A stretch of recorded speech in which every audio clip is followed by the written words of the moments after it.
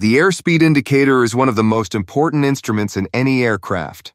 It shows how fast we are moving through the air, but speed alone isn't enough. Pilots use specific speeds, called V-speeds, for different phases of flight.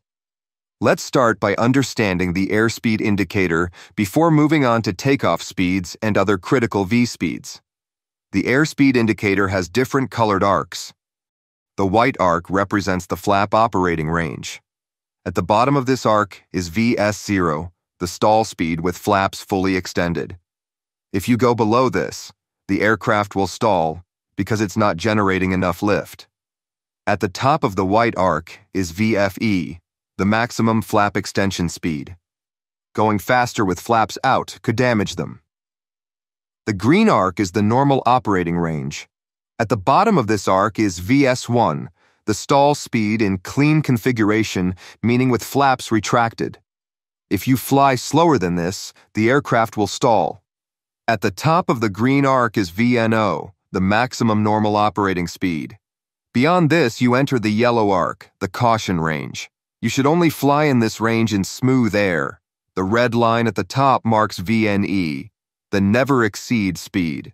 Going faster than this could cause structural failure. Now let's move on to takeoff speeds. V1 is the takeoff decision speed. Before this speed, the pilot can abort the takeoff.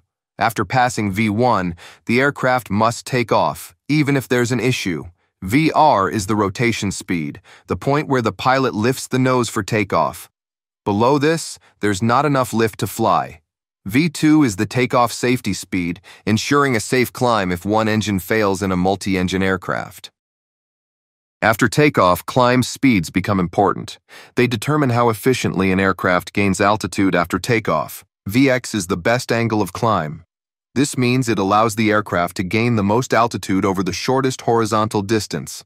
If there's a tree, a building, or terrain right after takeoff, you need to climb as steeply as possible to clear it. That's when you use VX. Since the nose is higher, the aircraft climbs more slowly, and airflow over the engine is reduced, which can cause overheating in some aircraft. VY is the best rate of climb. It allows the aircraft to gain the most altitude over the shortest amount of time. If there are no obstacles, VY is the best choice because it gets you to a safe altitude faster. The climb angle is shallower than VX, but the aircraft is climbing at a greater vertical speed.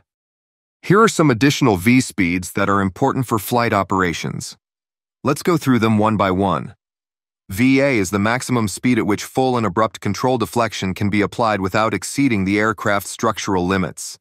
It is also recommended for turbulent conditions to prevent excessive stress on the airframe. This speed decreases as the aircraft's weight decreases. VG is the speed that provides the maximum glide distance for a given altitude in case of an engine failure. Flying at this speed allows the aircraft to stay in the air for as long as possible while covering the greatest horizontal distance. VFR is the minimum speed at which flaps should be retracted after takeoff to avoid excessive drag and ensure stable climb performance. It is higher than V2 to maintain a sufficient safety margin. VLE is the highest speed at which an aircraft can fly with the landing gear extended without risking structural damage. VLO is the highest speed at which the landing gear can be safely extended or retracted. It is usually lower than VLE to prevent excessive aerodynamic forces on the gear system. VB is the speed that ensures structural safety during turbulence. At VB, the aircraft will stall before exceeding its design load limits when encountering strong gusts. These are just some of the many V-speeds used in aviation. Each aircraft type has its own specific values for these speeds, which are determined by the manufacturer and listed in the aircraft's flight manual. Knowing and understanding V-speeds is essential for safe and efficient flight operations. If you want to learn more about aviation concepts, stay tuned for more content.